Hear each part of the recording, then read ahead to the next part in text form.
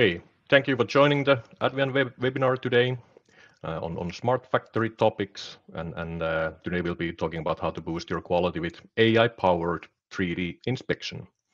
And your hosts today will be myself and Nadir. And Nadir can say a couple of words about himself in the beginning. Yeah, I've joined Advian since 2021. I'm a machine learning engineer. Have quite a bit of experience in things related to 3D processing, whether it's images, point clouds, 3D models, anything like that. Yeah, and happy to have this presentation. Yeah, exactly. And I'm Johannes Vähänen. I'm in the sales side of manufacturing and happy to answer all the questions also regarding these topics later on also.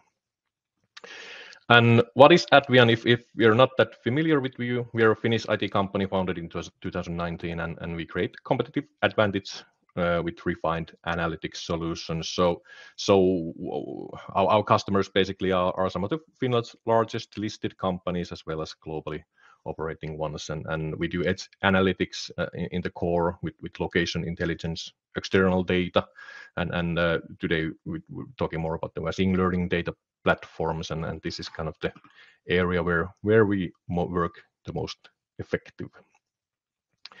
And what our smart factory solutions basically do, we have kind of three main topics here. Is product quality assurance is the number one.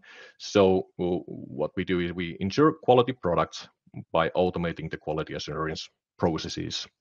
The goal here is to capture the reality where we are at the moment and gain insights, control the processes, and find kind of the real root causes of quality defects.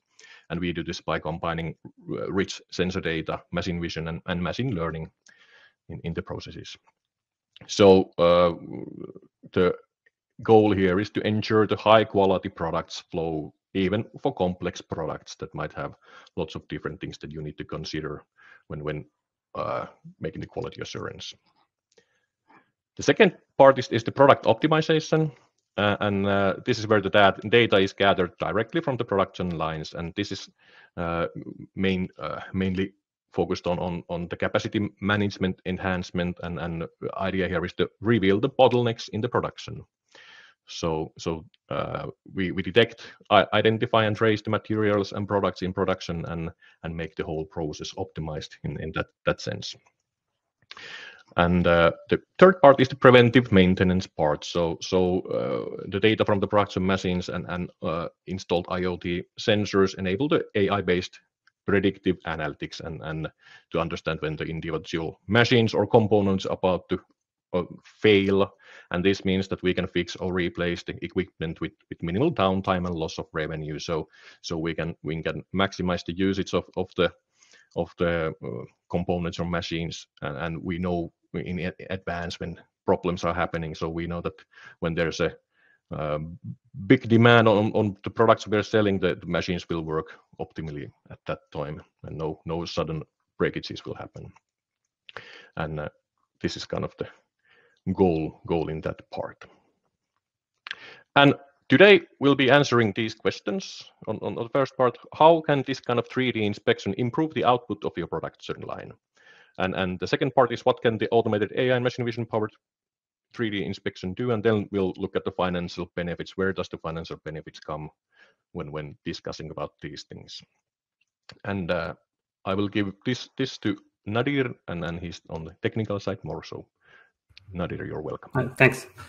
So first of all, I have to explain what is AI-powered automated 3D inspection. This is basically done using a depth-capable sensor. So this could be a camera, such as a structured light camera, which is a camera that would project a pattern and check the disturbances in that pattern to know the shape of the object and the size of it. We also have time-of-flight cameras. They work something like sonars, where they have some sort of a laser pulse, and then they count the time it takes to come back to know exactly the distance and thus get the shape and the depth. We can also have multiple cameras. If you have two cameras, that's stereo vision like human eye. So in close distances, we can tell the depth using the stereo vision in our eyes. Or you can have multiple cameras and use something called trigonometry to find the correct shape. So this would be much more precise. This could be done with either multiple cameras or one camera connected to like a robot arm that goes around the object. So in this chart here, you have simply like a simple representation of how it's done. So you have the sensor that gets data from the product, and then it feeds it to some sort of a processing computer with AI. So in Advian, we have Edge AI, which would simplify all of this processing, and then you can have the results, and you can do whatever you want as extra processing after that, or just monitor them. So why do you need to use AI? Can we do it with just classical methods? So there has been methods for inspection with imagery for like decades. So what is the advantage of AI? In this example, that is just a simple image from literature. So this is a sample from an image taken on a surface of a car. So you have two cameras in the front of the car, and you try to get the depth to know what is the other cars and the distance to a turn or anything like that. So in this example, we have the first one, results without AI. This method is called binary block matching. So in this block matching method, it does not use any AI, just some math to know the depth. And as you can see, it is not very accurate. It gets confused by things like reflection. It is very noisy. But in the second image, we have a result with AI. This model is called ViewNet, and it is much cleaner, much more accurate. And if you have noticed this side here on the left, that there is what looks to be an error, but it is not. It is just because the second camera cannot see this edge. So if you close your left eye, you will have occlusion in your left vision because your right eye cannot see all of the distances. But with AI, it can use the context from the other areas to know exactly what is the depth. So this is the advantage of AI, is that even if you have missing data, then you can have context and you can improve on that. Something else with AI is that it can improve more the more you use it, which classical method cannot do it. So the advantages of AI is more accuracy and more robustness. So now that we know that AI is better, what can we do with this kind of AI machine vision powered 3D inspection? The most obvious one is dimension measurement. So you can get the height, length, width, area, and also the volume, which is something you cannot get without having the complete 3D shape.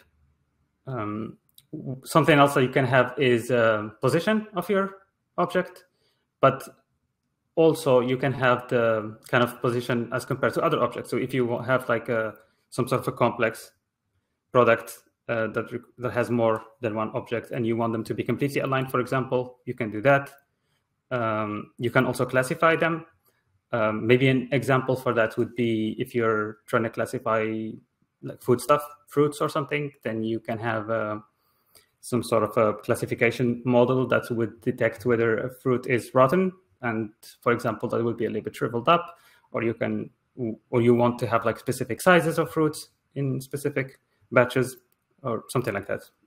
You can also detect contaminants, such as objects are not supposed to be there, even if they maybe wouldn't look different. They would have the same color, so a normal camera cannot detect them. You can detect faults. Something that is very easy to detect with 3D processing is deformation in the product, such as dents or bends, something like that, that may not be visible with like a 2D camera, or can also not be visible to somebody inspecting manually because it's too small.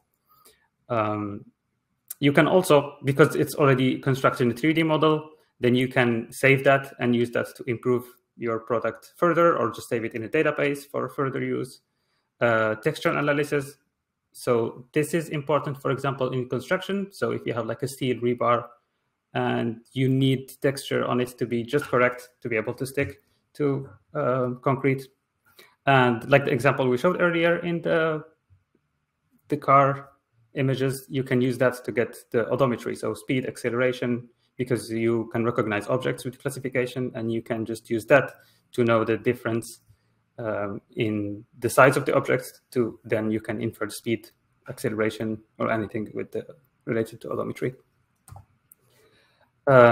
So now that we know what can we do with it, how can it improve your production line? So it is possible to just do inspection with manual inspectors. So you can hire someone to check the product, but this is not very reliable because a manual inspector can be affected by their tiredness, whether they get distracted, whether they're not focusing very well. And actually, this is proven by the literature.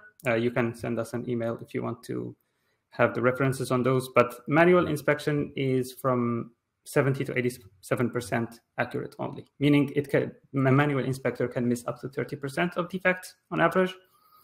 And that is like quite bad in a kind of accuracy measurement. You can fix that by having more inspectors, but that would just add more costs and might not even be possible in your production line. As opposed to that, automated inspection does not have all of these downsides. So it doesn't get tired, doesn't lose focus. It has one task and it keeps doing it with the same accuracy and the same efficiency all the time. Something else that it would help you is that because you have more consistency, you have less errors and you increase your output. So there is less chances of having to check again, or people putting claims because a faulty product has gone through. And 3D inspection relies on, most of the time, on remote sensing. And that's just a fancy word for you don't need to touch the product to inspect it. The reason why this is very good is because if you like lift the product and have to check it manually, then that would pause your production, and that would slow down the amount of products you can have. But with 3D inspection, you don't need to touch it. You can just quickly inspect it. And if it, for example, passes the test, then it doesn't need to stop any production. It goes quickly. If you have a really accurate also cameras, so if you have really good, for example, macro sensors, then you can really, really go deep to maybe sub-millimeter, micrometers, and have like really high accuracy. This can also be good for big objects, but then you can only use maybe less precise cameras and reduce cost on that. But also something that is better than manual inspection is that with enough processing power, things can go in real time. So you can inspect things in less than a second or milliseconds. So whatever the speed of your pipeline, you can have stronger computer. So now GPUs are really powerful, and you can do things in real time without any interruption in your pipeline. All right. So now I will pass the microphone to Johannes to continue with this. Yes, thank you very much. Interesting stuff indeed. And then when we think about the financial benefits of automating the 3D inspection with this kind of things, Nadir already mentioned some of the points here, but I think the main one that mostly comes to mind when thinking about the financial side is that the automation in this level can decrease the need for manual labor in the inspection tasks, and this means either fewer inspectors or reallocating them to more critical tasks where there could be more value added. And as Nadir said about the throughput, it can be increased when then the automated systems can work continuously. So there's a higher rate of inspected parts per hour compared to manual inspection. And the accuracy and consistency is increased in this side. So you'll get more accurate, consistent results, and this means fewer product recalls, fewer returns or reworks in the processes. So this is an added kind of save. You can save the funds in this way, and of course the faster feedback loop, it means reduced scrap and waste also with greater accuracy, because there's decline in the defective parts, and this can be fed back into the production that now that something has gone wrong and we need to change the parameters, for example, in some cases where the quality of the starting material changes, so you can have that can affect the whole production process. So we'll find out exactly what happens after something has been done to the products, and we can feedback loop it back and then change the parameters in the production and save time and money in that way.